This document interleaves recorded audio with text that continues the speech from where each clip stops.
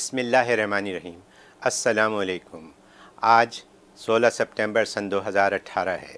अब तक की ख़ास खबरों के साथ परवेज़ महमूद आपकी खिदमत में हाजिर है। नए इस्लामी साल 1440 हिजरी का आगाज़ ग्लोबल मून साइटिंग और मक्का मरकज़ के फतवे के मुताबिक ज़िलहज्जा के 30 दिन मुकम्मल हुए और पहली मुहर्रम 11 सितंबर को थी। यूँ आशूरे का दिन 20 सितंबर बरोज़ जुमेरात होगा। पाकिस्तान के ज़रिए इंडिया अफ़गानिस्तान तिजारत, ऐसी कोई पेशरफ नहीं। पाकिस्तान के वज़ीर ख़ारजा शाह महमूद कुरैशी ने इस खबर की तरदीद की है जिसमें कहा गया है कि पाकिस्तान ने ज़मीनी रास्ते के ज़रिए अफ़गानिस्तान और इंडिया के दरमियान तिजारत बहाल करने पर मुज़ाकरात के आगाज़ पर आमादगी ज़ाहिर की है। पाकिस्तान की जानिब से तरदीद अफ़गानिस्तान में अमेरिका के सफ़ीर जॉन बॉस के इस दावे के बाद की गई है जिसमें उन्होंने कहा था कि पाकिस्तान ने ज़मीनी रास्ते के ज़रिए अफ़गानिस्तान और इंडिया के दरमियान तिजारत बहाल करने पर मुज़ाकरात के आगाज़ पर आमादगी ज़ाहिर की है। ख़याल रहे कि पाकिस्तान इंडिया को ज़मीनी रास्ते के ज़रिए अफ़गानिस्तान से तिजारत की इजाज़त नहीं देता और एतराज़ उठाता है कि ट्रांज़िट ट्रेड से जुड़े तकनीकी और स्ट्रेटजिक मसाइल को पहले हल होना चाहिए। डैम की तामीर की मुखालफत, आर्टिकल 6 के तहत कार्रवाई हो सकती है। पाकिस्तान के चीफ जस्टिस साकिब निसार ने मुल्क में नए डैम की तामीर की मुखालफत करने वालों को ख़बरदार किया है कि जिन लोगों ने डैम की तामीर को रोकने की कोशिश की उनके ख़िलाफ़ आइन के आर्टिकल 6 के तहत कार्रवाई हो सकती है। सनीचर को चीफ जस्टिस ने यह रिमार्क्स सुप्रीम कोर्ट की लाहौर रजिस्ट्री में बोतलों में मिनरल वाटर या साफ़ पानी फराहम करने वाली कंपनियों के ख़िलाफ़ अज़ खुद नोटिस की समाअत के दौरान दिए। सहाफ़ी इबादुल हक़ के मुताबिक समाअत के दौरान चीफ जस्टिस पाकिस्तान मियाँ साकिब निसार ने एक मौका बावर कराया कि उन्होंने आइन के आर्टिकल 6 का मुताला शुरू कर दिया है और जो लोग डैम की तामीर की मुखालफत की कोशिशें करेंगे इनके ख़िलाफ़ आइन के आर्टिकल 6 के तहत कार्रवाई शुरू हो सकती है। कालाबाग डैम पर पीपल्स पार्टी का मौक़िफ़ भी सामने आ गया। पीपल्स पार्टी के सीनियर रहनुमा सेनेटर मौला बख्श चांडियों ने कहा है कि कालाबाग डैम को छेड़ने से वफाक कमज़ोर होगा। कालाबाग डैम के मामले पर पीपल्स पार्टी का मौक़िफ़ भी सामने आ गया। मौला बख्श चांडियों ने कहा कि कालाबाग बेवक्त की रागनी है। उन्होंने कहा कि इस बेवक्त की रागनी को छेड़ने से दीगर आबी मंसूबे भी मुतनाज़ा हो जाएंगे।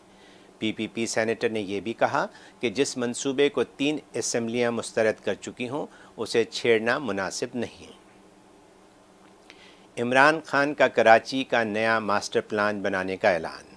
वज़ीर आज़म इमरान खान ने कराची के लिए नया मास्टर प्लान बनाने का ऐलान कर दिया और कहा कि जब तक कराची नहीं खड़ा होगा मुल्क आगे नहीं बढ़ेगा। वज़ीर आज़म ने कहा कि ट्रांसपोर्ट की बेहतरी के लिए सर्कुलर रेलवे लाएंगे, कोरंगी सनती एरिया में सीवरेज पानी का रीसाइक्लिंग प्लांट लगाएंगे। इनका मज़ीद कहना था कि टारगेट किलिंग और दहशतगर्दी के बाद कराची का स्ट्रीट क्राइम बढ़ा है। वजह महरूमी के शिकार लोगों की तादाद में इजाफ़ा है। इमरान खान ने यह भी कहा कि बंगालियों और अफ़गानियों के पाकिस्तान में पैदा होने वाले बच्चों को शनाख्ती कार्ड दिलवाएंगे। वज़ीर आज़म आइंदा हफ्ते के वस्त में सऊदी अरब और नवंबर में चीन के दौरा करेंगे। वज़ीर आज़म Imran Khan chief of army staff general Qamar Javed Bajwa एक अहम वफ़द के साथ आइंदा हफ्ते के वस्त में अपने पहले गैर मुल्की दौरे पर सऊदी अरब जाएंगे। उनको इस दौरे की दावत सऊदी वली अहद प्रिंस मोहम्मद बिन सलमान बिन अब्दुल अज़ीज़ ने सऊदी बादशाह की तरफ से दी है। इमरान खान 17 सितंबर को सहपैर पार्लियामेंट, सेनेट व कौमी असम्बली के मुश्तरका इजलास से सदर पाकिस्तान डॉक्टर आरिफ अलवी का पहला खिताब सुनेंगे। अगले रोज़ वह 18 सितंबर को वफाकी काबीना के इजलास की सदारत करेंगे जिसमें पाकिस्तान और सऊदी अरब के तारीख़ी बरादराना ताल्लुक़ात में इजाफ़े के लिए इमरान खान अपनी काबीना के अरकान से मशावरत करेंगे। काबीना के इजलास से 48 घंटे के अंदर वज़ीर आज़म आइंदा बुध या जुमेरात को खसूसी तैयारे से सऊदी अरब जाएंगे। अमरीका और फ़िलिपाइन में समंदरी तूफ़ान से तबाही, 21 अफराद हलाक। अमरीका और फ़िलिपाइन में समंदरी तूफ़ान ने तबाही मचा दी, 21 अफराद हलाक, मुतअद्दिद लापता हो गए। मुतासरा इलाक़ों में इमरजेंसी नाफिज कर दी गई। हफ्ते की सुबह ताकतवर समंदरी तूफ़ान मिंगिट फिलिपाइन के साहिल से टकरा गया, जिसके नतीजे में 14 अफराद हलाक हो गए। मुतअद्दिद लापता हैं। अमेरिका में तूफ़ान फ्लोरेंस से 7 अफराद हलाक हो गए। 168 किलोमीटर फ़ी घंटे की रफ्तार से चलने वाली आंधी ने दरख्त उखाड़ दिए। 7 लाख से ज़ायद अफराद बिजली से महरूम हैं। महकमा मौसमियात का कहना है कि तूफ़ान की रफ्तार 250 किलोमीटर फ़ी घंटा है। इंतहाई शदीद बादबारा के साथ ज़ोरदार झक्खड़ से मामूलात ज़िंदगी मुअत्तल हो गए और शाहराहों पर नस्ब होल्डिंग्स और खंबे गिर गए, जबकि लैंड स्लाइडिंग के वाक़यात भी रोनुमा हुए। तूफ़ान के बाइस कई देहात और शहर बिजली की फरहमी से महरूम हो गए, जिसकी वजह से 40 लाख से ज़ायद अफराद मुतासिर हुए। घरों की छतें मुंदहम हो गईं, जबकि मैदानी इलाकों में पानी जमा हो गया। अब तक 15 से ज़ायद ज़ख्मियों को हस्पताल लाया गया।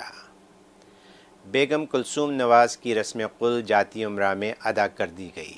साबिक़ वज़ीर आज़म मोहम्मद नवाज़ शरीफ की अहलिया बेगम कुलसूम नवाज़ की रस्म कुल की तक़रीब जाती उम्रा लाहौर में अदा कर दी गई। कुरान ख़्वानी और दुआ की तक़रीब जाती उम्रा में नवाज़ शरीफ की रिहाइशगाह और शरीफ सिटी कॉम्प्लेक्स में हुई। पैरोल पर रिहाई पाने वाले मियाँ नवाज़ शरीफ, इनकी साहबजादी मरियम नवाज़ और दामाद कैप्टन रिटायर्ड मोहम्मद सफदर समेत ख़ानदान के दीगर अरकान ने घर में ही कुरान ख़्वानी की। न्यूयॉर्क में सालाना मुस्लिम डे परेड 23 सितंबर इतवार के रोज़ मैनहट्टन में होगी। आपसे दरख्वास्त है कि बमै अहलो अयाल शिरकत करें। अखून जामा मस्जिद में मुहर्रमुल हराम का पहला जुमा खुतबा हज़रत मौलाना मुफ्ती मुनीर अहमद अखून साहब ने पढ़ाया। जुमे खुतबे में नए इस्लामी साल की अहमियत दिलाते हुए हज़रत उमर रज़ी अल्लाह अन्हो के कारनामों और शहादत का दिलसोज बयान फरमाया। तो देखो, ये कुर्बानी अंबिया की औलादों से चली आती, यहाँ तक कि सरकार दो आलम सल्लल्लाहु अलैहि वसल्लम आखिरी नबी हैं। अब आपके बाद कोई नबी आने वाला नहीं था। अब आपकी उम्मत को कुर्बानियाँ देनी थी, आपके खुलफा को कुर्बानियाँ देनी थी, आपके मुत्तबीन को कुर्बानियाँ देनी थी, और कुर्बानियों का सिलसिला जारी हो गया। और उन्हीं कुर्बानियों में से एक अजीब व गरीब कुर्बानी उमर फ़ारूक रज़ी अल्लाह ताला अन्हु की कुर्बानी। और ये वो उमर है कि जिसके बारे में खुद सरकार दो आलम सल्लल्लाहु अलैहि वसल्लम ने फरमाया, लौकाना बादी नबीयुन, अगर बिलफर्ज वल बहाल मेरे बाद कोई नबी होता तो फरमाया लकाना उमर, वो उमर होता। और अब खेलों की खबरें। एशिया कप, पाकिस्तान ने हांगकांग को 8 विकेट से हरा दिया। एशिया कप में पाकिस्तान ने हांगकांग को 8 विकेट से हराकर इवेंट में पहली कामयाबी समेट ली। मैच में बेहतरीन बॉलिंग परफॉर्मेंस देकर 1 ओवर में 3 शिकार करने वाले Usman Khan शनवारी man of the match करार पाए।